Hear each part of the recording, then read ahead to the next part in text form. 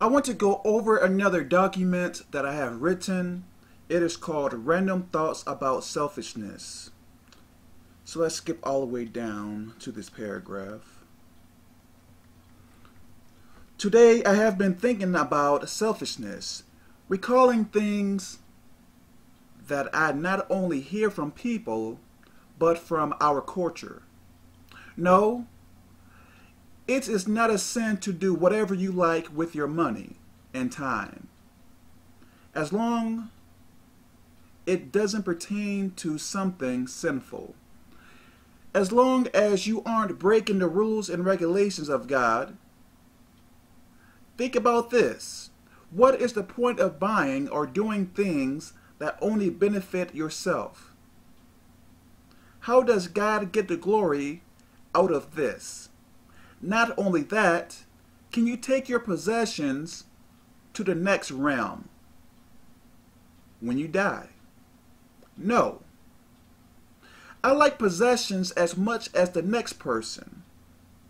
Why save up a bunch of money or purchase a lot of things, which will decay or not last long? You may be very happy to own a particular item. Having it for such a long time, you will lose interest.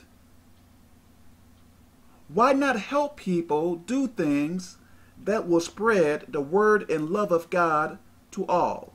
In truth, that will be the only thing that matters.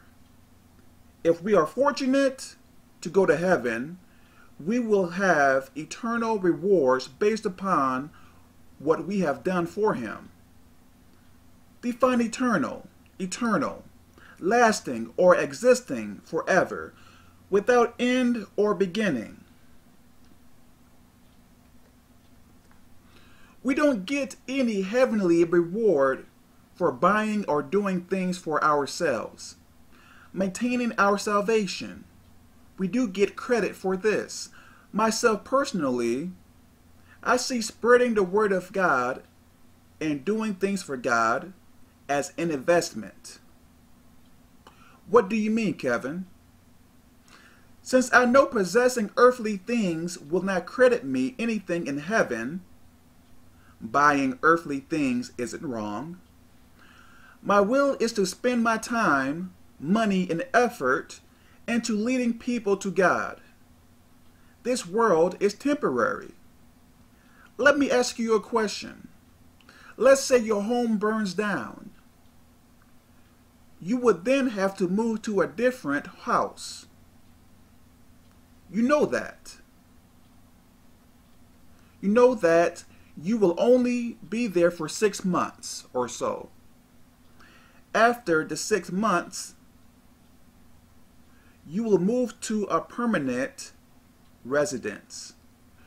Would you fully decorate your temporary home?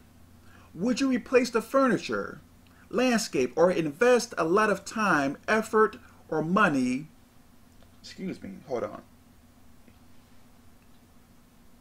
into that temporary residence? Give me a second, please. Hold on.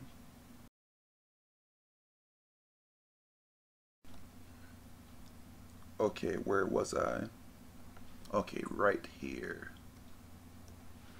I would say the majority would reply no. Okay, take this situation and match it with this temporary world we live in. We aren't going to live here forever. We aren't going to live here for long. Why not invest for your eternal future? While we are on this earth, let's help the poor, widows, elderly, churches, ministries, children with no parents, etc. These things will God acknowledge. Buying a beautiful Corvette, this will not gain you any reward in the next realm. So Kevin, you are telling me that I can do things that will gain me eternal rewards. Yes, that is what I am saying. Even the small things count. We may think that we do tiny things for God, but if you were to see the effect of our actions, we will see that the tiny things we do for God are actually huge. Remember, we are only instruments. God takes what we do for Him and multiplies it. So just by sharing the Word of God to a few co-workers, this will set off a chain reaction and get so many more others to come to Christ. Keep in mind though, you can't be a hypocrite. Someone who teaches about God but stays in sin without any thoughts or the will to change. You must know it is God that saves people. So if you are saved/holy, you will have the Holy Spirit. So you are one with the Holy Spirit. So when you talk, it is God speaking. Kevin, how is God speaking when I have the Holy Spirit? Well, God the Father, Jesus, and the Holy Spirit works as one. So since you are one with the Holy Spirit, you are one with God as well. Once again, when you are speaking as a saved/holy person, it is the same as God speaking. If you start to talk like a demon, then we all know that you don't have the Holy Spirit. The Holy Spirit will only reside in people that are saved/holy. Just had to clear this up. It is nearly impossible for a non-saved/non-holy person to lead an individual to God. Why? He/she would be a huge hypocrite. How? How can you instruct someone to be holy when you aren't holy? How can you tell someone to stop doing something when you are doing it? Our lives are more of a ministry than our words. People hear our words, but they are watching every move we make. People are looking for authenticity.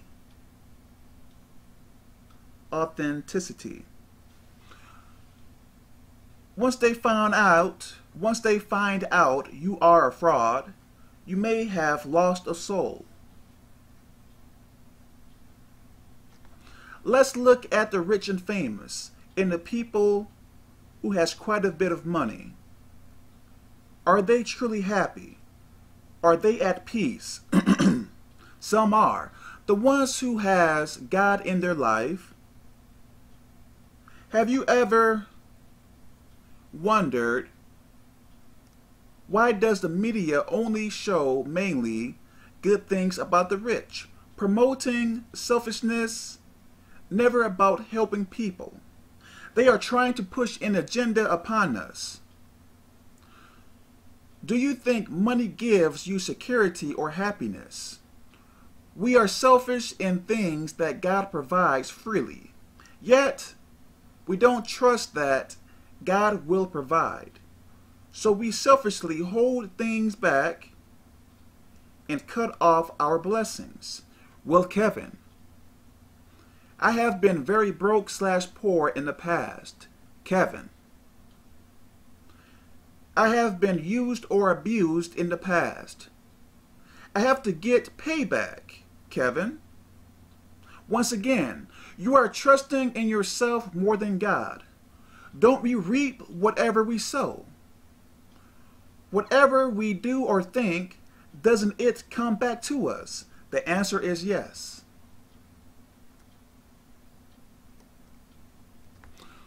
We shouldn't be so touchy about money or helping people.